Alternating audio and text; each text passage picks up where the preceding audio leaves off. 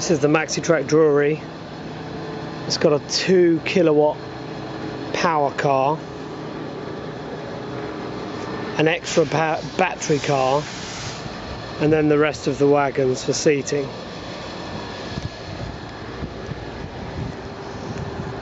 So the loco is completely self-contained, doesn't have any batteries in it, just weights. You've got 2 plugs that plug into the rear of it from the controller. So you have one control plug,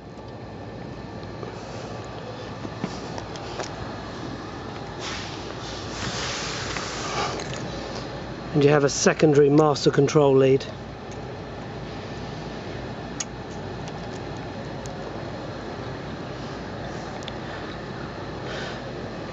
So once all your batteries are in place, you throw the main switch which powers to the loco, so you can do the trip switches. Once all your batteries are in place, you put on those 3 trip switches, which will bring some life into the controller. You switch the main switch, that will put the power through to the locomotive.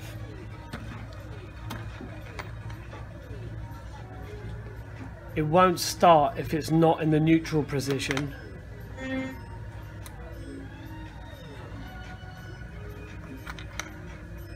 Key switch on, forward, green LED, reverse, green LED. Your voltage on the top and the ampage that the loco's using and the wagons are using. So that's now running in forward speed. When you want to brake the system, use the regen braking on the loco, which will cut the power on it. Bring the regen back to restart. It won't drive off again until you reset it. Start again.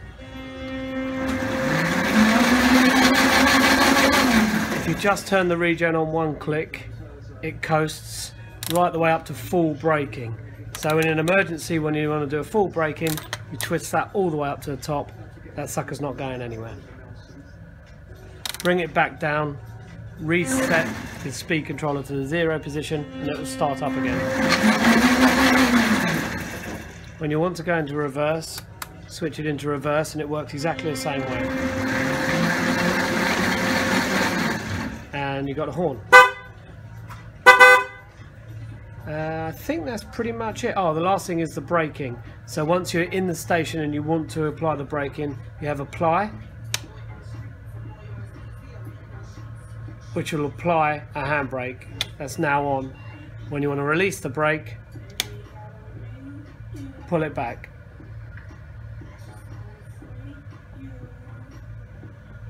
Brakes will now be off. So this is the train braking, this is the locomotive and driving car braking. They're 2 separate braking systems. So think of this as a handbrake, that as regen braking on the model.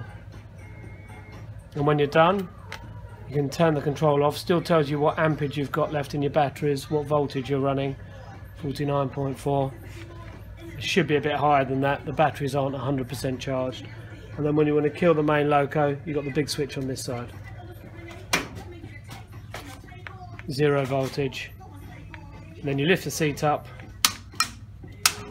throw your trip switches, it's completely dead. So you have 4 batteries in each of the riding cars, all attached using the same method. So 2 cables, just plus is red, minus is black, and you can drop these onto them once they're in position, and then you just plug that in. You should have a series of 1, 2, 3, 4, and then in the second riding car over here,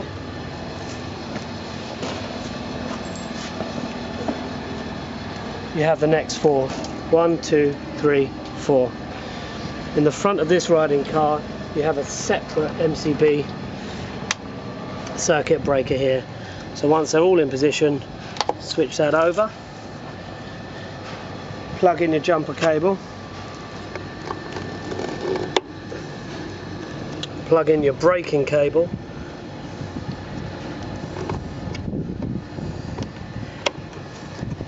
all of these are colour coded. Then you come through, assuming all your batteries are in place, you throw all your MCBs over, and that will make everything live. The last thing you need to do is switch the actual kill switch on this side to power the model, and at that point everything should be live. A couple of bars are important.